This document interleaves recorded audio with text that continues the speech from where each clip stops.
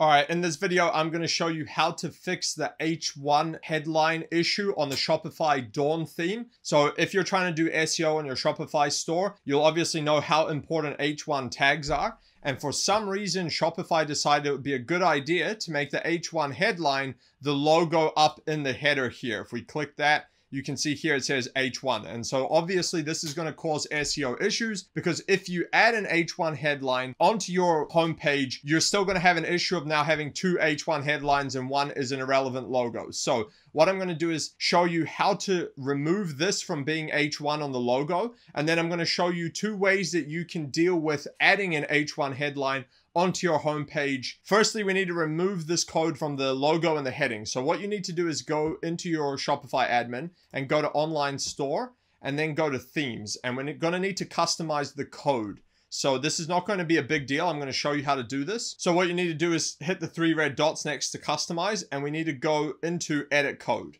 So once we're in here, you need to go to header. You can type that in here, header liquid. And in here is where you're going to find that code for the logo. So what we need to do is remove the H1. So I'm just going to go Control F and look for H1. And you can see here now we have div class header heading. And then this is where the logo is. So what we want to do is we actually want to change this from H1 to a div. Take that, just remove H1 and put div. And we also want to find the closing tag, which is here, and just make that a div as well. And then hit save. And so now if we go back to the website, go Control F to reload it, and now we inspect the code, we should now see that the H1 is now gone from this logo. And you can see here, there's no H1 now. And if we also do a search, there's only going to be one, which is this headline I added down here. So now we have resolved this and the H1 tag is now removed from this logo. So we no longer have this problem. Now what we need to do is add the H1 headline to the homepage. Now there's two ways you can do this.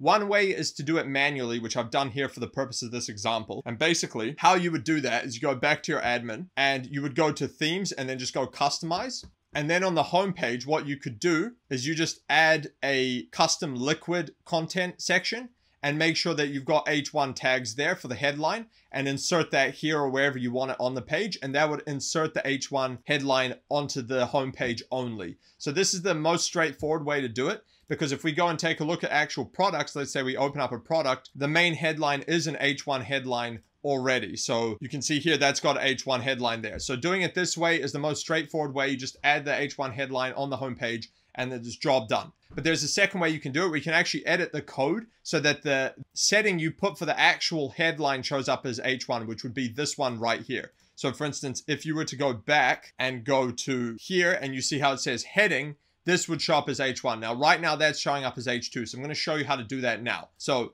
what you would need to do is go back into the code settings again, and you'd go edit code. Go into the image-banner.liquid file, as you can see here, and then do Control F and search for heading. And you will find the section here, class equals banner heading. And what we'll do is change this to H1 and the closing one to H1 as well and hit save. And so now, once we reload this page, we can have a look here and we should see this as an H1, as you can see here. So now we have the H1 there in the banner. So that is the second way you can do it. If you don't want to add it manually and you want to add this heading as the H1, you would need to edit that code as well. So that's it. That's the easiest way to fix the H1 heading issue on the Shopify Dawn theme. Hope you guys enjoyed that one. If you would like me to coach you on how to do either SEO or Google ads for your Shopify store for only $49 a month, go to learndominatemarketing.com. And if you'd like us to do your Google ads or SEO for your Shopify store with guaranteed results, go to dominatemarketing.io, book a call with us there. Catch you on the next one.